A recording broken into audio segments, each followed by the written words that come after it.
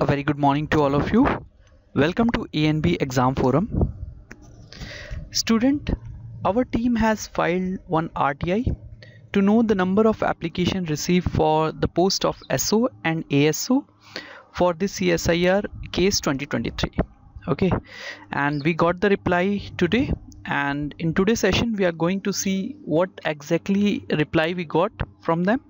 Okay, so the outline of today's session will be like this.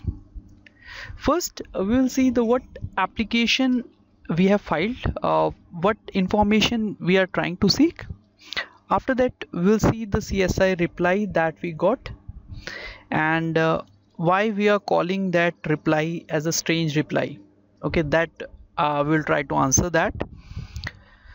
After that, what would be the next strategy that we will see. Okay, so this is the RTI application that we have filed.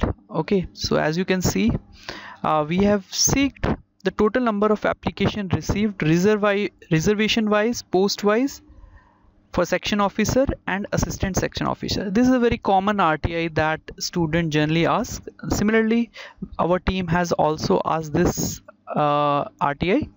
Okay, the other thing which we were very confused regarding the selection process, that how will be the shortlisting for paper 3 and the interview. Okay, in what ratio they are going to select, that they have not defined in advertisement. So we thought that we should also ask this question as well from them. Okay, so the basic thing is that we filed this application to know the competition level first from serial number 1, and second, what would be the criteria for shortlisting for paper 3, in what ratio with respect to number of vacancy they will be calling. Okay, so we have filed this application 1 month back, and we got the reply, and this is the reply that we got from them. So as you can see, this reply we got from the recruitment cell of the CSIR. The reply 1 to the point number 1, the examination for CSI case 23 is currently going on, and sharing the vital information at this juncture will impair the recruitment process. I don't know how this will hamper, how it will damage the recruitment process. Only giving the figures will definitely not hamper the recruitment process for sure. And they are saying that sharing information in the public domain will be after the completion of process. Okay, I will tell you why I'm telling that this is a strange reply. Okay, this we are going to cover in next slide.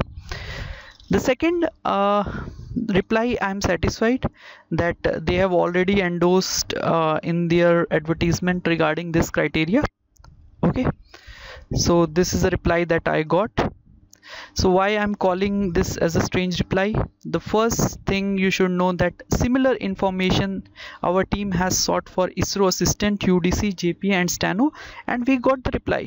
Okay, they have given the post wise the number of applications received for each and every post, and this information which we got is prior to the examination. Okay, so I think this exam was held in January 2024, and we got the correct reply. And as you know that the recruitment process is still not over. Students are waiting for the tier 1 result, and they have given the similar information, and but strange, CSIR has not provided the information. Okay, so this is it. So why we are calling this as strange? From ISRO we get seamlessly, but for CSIR we have not received the correct RTI reply. Okay, so what is your say for this particular RTI reply? What should be our next action plan, and is this reply correct? You can tell in our comment box. Okay, so thank you for watching, and I thought that I should share this information with you. That's why I made a little session for this. Okay, thank you for watching and have a nice day.